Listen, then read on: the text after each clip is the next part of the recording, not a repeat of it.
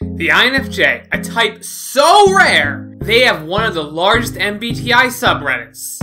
Ain't that a head scratcher? I'm TrebleKnight, and I'm on a mission to make fun of each of the 16 personality types. This type was suggested by Caterpillar. I couldn't find the whatever type, so I decided to do INFJ instead. Thanks for the suggestion, and leave yours in the comment section down below. Number 1. They're like sages. INFJs are probably the best example of an introvert leader, calm and stoic, with a passion to help and lead. But unlike extrovert leaders who like to lead large groups of people, INFJs prefer to mentor 1 or 2 people, then diagram scram barely after the journey begins. Like all good mentors do. What, they're introverts, they need some alone time. INFJs put a high value on self-improvement, and they always want to be the best versions of themselves they can be. They know if they keep on trying, they can do the impossible. That's right, one day they'll solve that blasted Rubik's Cube without using a crayon to change the color of those stubborn pieces. They want to help others be the best versions of themselves too, and they won't always do it in a direct way.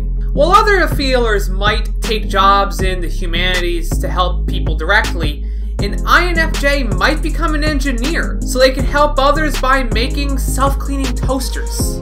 INFJs understand there's a lot of ways to help. Number 2, they have a camo shell. INFJs can appear very reserved and quiet, but in reality, they can be really big goofballs when they're alone or with really close friends. INFJs are really good at reading people too. It fits well with the whole wise sage thing they got going on. You might think an INFJ is a mind reader or maybe even psychic, but before you blackmail them for the winning lottery numbers, INFJs are really just in touch with the feelings of others. It's not like they're Nostradamus, right?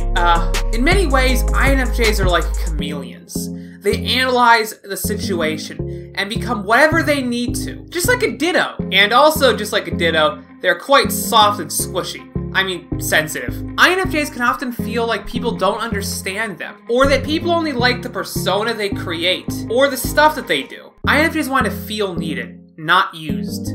Number 3, they have a secret strength. INFJs can seem soft and very charming. They know how to be likable. INFJs seek harmony and hate conflict. So instead of jumping on Bowser's head 3 times, they'll probably invite him over to a tea party, and then poison the tea. The INFJ is a prime example of looks can be deceiving. They seek harmony, but they can dish it out too. The strong empath powers can be easily turned on their enemies. Just stay on their good side, because otherwise they'll be like Yoda at the end of Revenge of the Sith.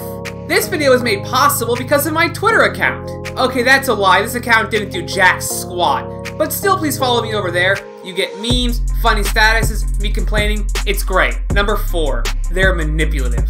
Look, INFJs don't mess around. Their high emotional intelligence, coupled with their Team Rocket level disguise skills, makes people easily trust them. Once they know what makes you tick, they can easily manipulate you. Because their means of influence is so subtle, people are likely to not even see it. Heck, you'll probably think it was your idea in the first place. This makes their influence much longer lasting than if they just used a gun. With great power comes great responsibility. And I think that line really fits the INFJ well. Number 5, they're logical.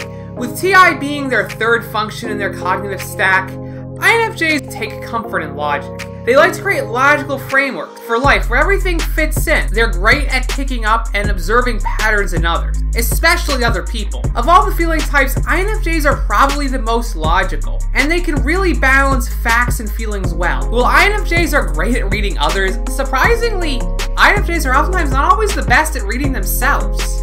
Maybe you want to learn about another FJ type. Check out my video on the ISFJ, or my playlist of all the other MBTI types I've covered. Anyway guys, I'll catch you guys all next time.